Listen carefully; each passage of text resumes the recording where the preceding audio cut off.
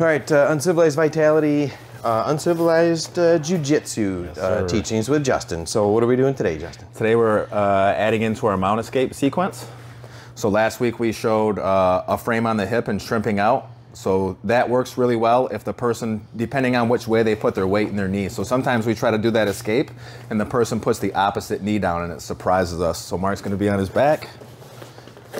Doc will be on top. This way.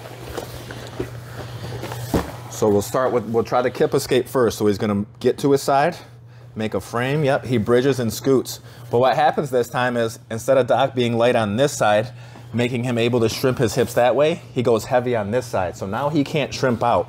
So fairly easy escape right here. He's gonna get this leg flat to the floor. He's gonna start pushing down on Doc's knee and connect his knee and his elbow underneath his leg right here. Perfect, yep. Now, we gotta get this all the way out. Bring it over top of that leg. Now he's gonna take his left hand, turn into Doc, and make a frame across his shoulder with his left arm. Yep. Now he's gonna put his right hand on his hip. He scoots and shrimps, brings his left knee in. Yep.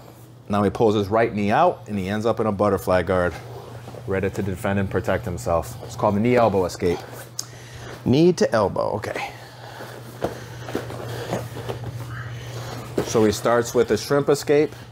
And as the attacker, I feel it and I shift this way. So he shifts his weight this way, yep. So now it's just a matter of connecting your knee and your elbow underneath that space. Yeah, keep going. Leg over. Get the right out. Turn in. Yep. Shrimp. Hook. Hook. Perfect. Nice. Okay, so that's the third escape from being mounted or top saddle, somebody sitting on top. So those are three good ones. Perfect. So you can do the hip bridge and roll, or oopa. Yes. I want to make fun of the jiu-jitsu. Shrimp, and then the knee to elbow escape. Yep. Okay. More to come. All right. Like, subscribe, leave some comments, and share the channel. And then don't troll our jiu-jitsu. This is for everybody that doesn't do jiu-jitsu to kind of pick up some basic grappling skills. Otherwise, we get if we lean into it too seriously, we're going to end up with an entire jiu-jitsu channel, one of thousands. So, okay, that's it.